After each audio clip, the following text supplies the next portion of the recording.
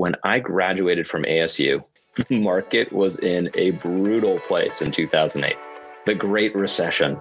Welcome to Learning from Experience, a podcast for college students and recent grads who want to hear directly from alumni on how they adjusted their lives post-graduation. I was really lucky to start working with this account called the Google Self-Driving Car Project pretty early on in my career. I went on to do some Alzheimer's research, first with Barrow Neurological Institute and then with Banner Sun Health Research Institute.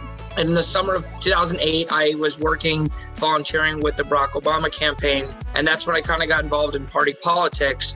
To hear more alumni advice, head to our episode page wherever you listen to podcasts or visit thecollege.asu.edu/LFE podcast.